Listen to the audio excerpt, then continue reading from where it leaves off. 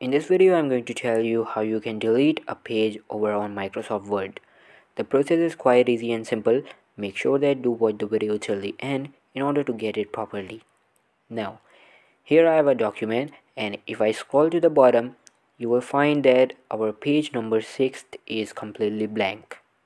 So, in order to delete that specific page, what I can do is to press the delete button and the page will automatically be deleted.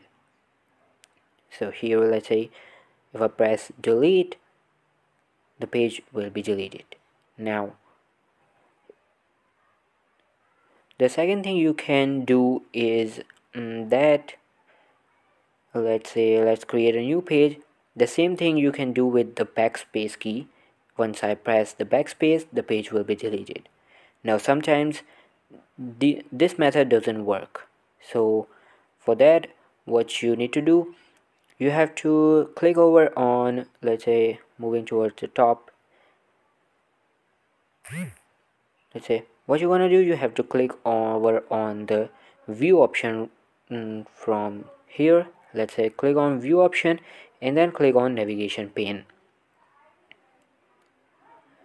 So in navigation pane you will find all of the pages, all the pages which you have on your document.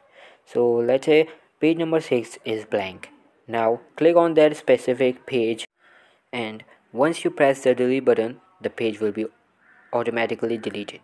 So if I press delete, the page will be deleted here.